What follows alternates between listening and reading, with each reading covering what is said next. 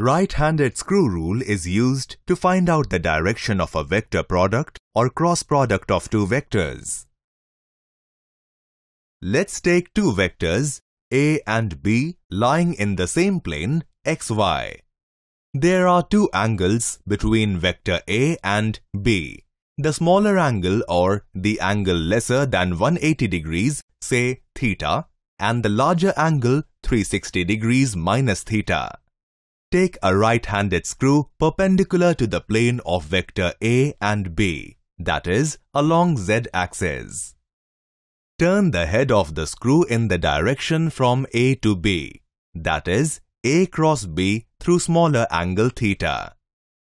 The tip of the screw advances in the upward direction perpendicular to vector A and B, representing the direction of vector C, that is, the vector product of A cross B.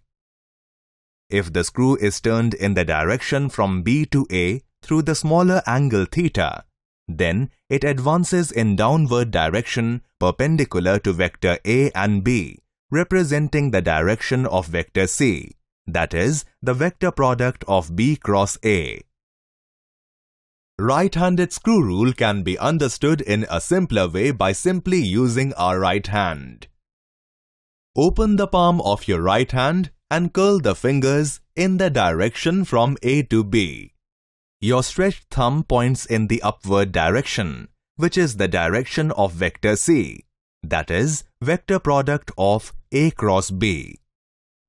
Similarly, if you curl the fingers of your open palm in the direction from B to A, then your stretched thumb points in the direction of vector C, that is, vector of product B cross A.